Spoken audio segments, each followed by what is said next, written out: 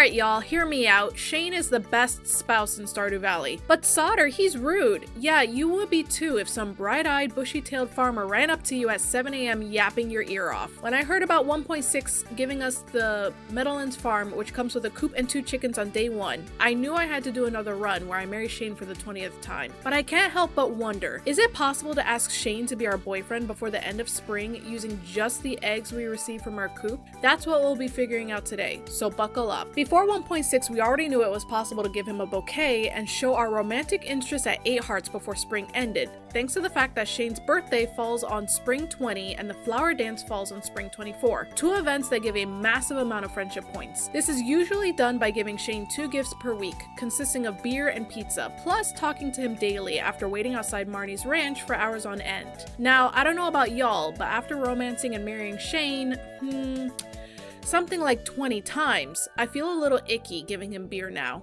Today's challenge is also going to feature a no beer run with Shane to make it extra difficult. In order to ask out Shane, we must hit 2,000 total friendship points with him, which equals 8 hearts. And that might seem like a lot, but listen, he deserves it. If you don't know the general gist of what accumulates friendship points, I'm going to give you a quick breakdown. Talking to someone every day will reward us 20 points per day, 560 points in a month.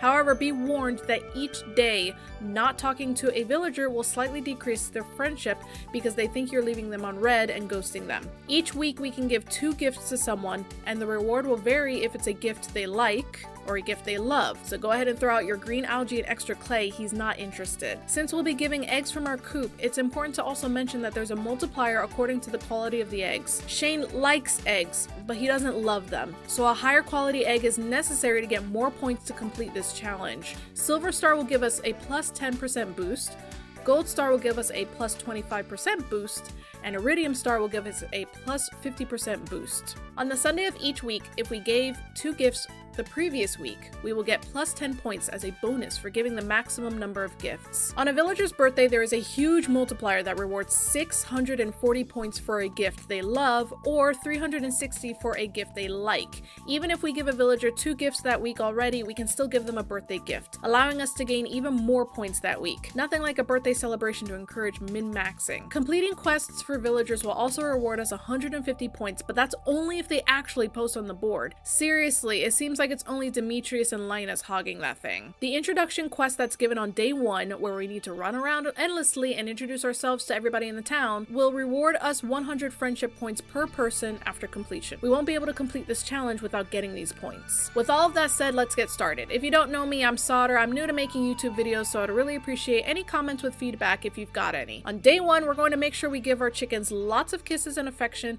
and make sure we do that every single day in order to raise up their affection for us. This will increase the quality of the eggs we receive from them. They're still chicks, so we can't get any eggs just yet, but that's okay. We have until Saturday every week to give Shane 2 gifts, so we can wait a few days. We'll focus on talking to all of the villagers, including Shane, to complete the introduction quest. This took a day or 2, especially with characters like Sebastian and Leah, who like to play hide and seek with the farmer. They eventually made their way to the saloon to socialize, and since we were there to see Shane anyways, the quest is complete.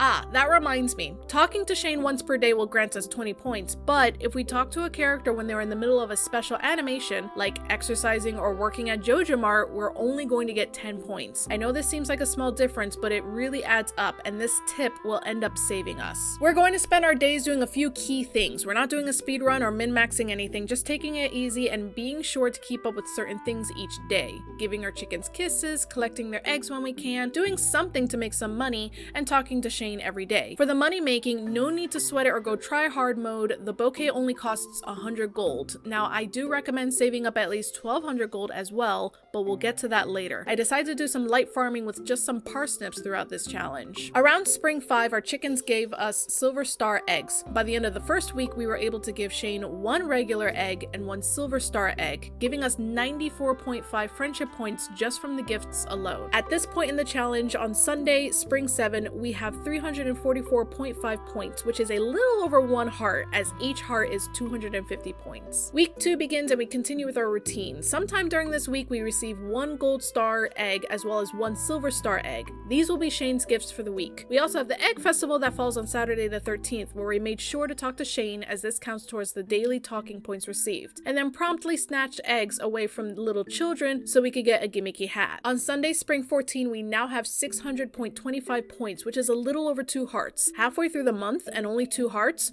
Don't panic, we literally just moved in and we're still getting settled. We've got this. Week 3 begins, and this is a big week. Shane's birthday falls on the 20th. We continue our routine and we receive 1 gold star egg and 1 silver star egg, just like last week. If we do happen to receive 2 eggs that are gold star, it'd be even better and it would give us a little bit of wiggle room, but we're working with what we have. Now, I've got some bad news.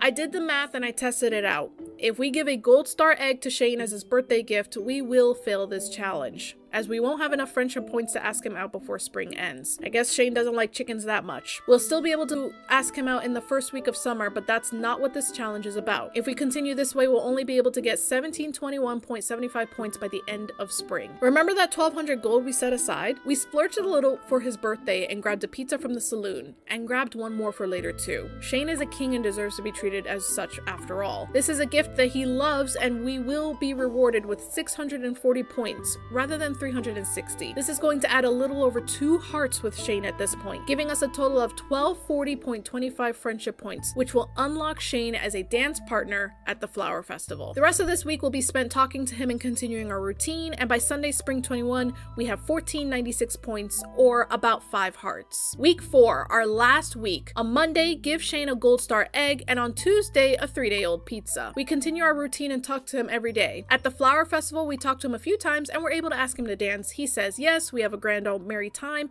and he rewards us 250 points. After the festival, we talk to him every day, and finally, on Saturday the 27th, we finally hit 2002 points. That's right, we barely made it. We are hanging by a thread and Shane is holding a pair of scissors. If Shane doesn't receive at least 2 pizzas by the end of spring, we cannot romance him. He's just like me, for real, for real. Jokes aside, we cannot complete this challenge without giving him a gift he loves on his birthday, and a gift he loves sometime before the end of spring. Tomorrow, on Sunday the 28th, we will wake up to a letter from Pierre explaining that we can now buy a bouquet. Grab that and ask out Shane. Challenge complete. Except not really. I did the math. There is simply no way to romance Shane by the end of spring with only eggs from our coop. If you're committed to romancing him with only eggs, it'll have to be during the first week of summer. Now, there are a few things that were left out. We never ended up getting a quest from him off of the bulletin board, despite me checking every single day. That would have awarded us 150 points, making it so that we can give him 2 eggs in the last week, rather than 1 egg and 1 pizza. I also never got a chance to do his 6-heart event, which you don't need to do to ask someone out, but it would have given us 10 points, which doesn't sound like a lot, but it could have given us some more wiggle room. With that said, I hope you enjoyed this video, and thank you so much for watching. This is all new territory for me, as I'm used to streaming pixel art and Stardew Valley on Twitch, so if you've got some feedback or suggestions for the next video, be sure to leave a comment down below, and make sure to subscribe to catch my next video. I'll be making more Stardew Valley videos, so keep an eye out. See y'all next time. Bye!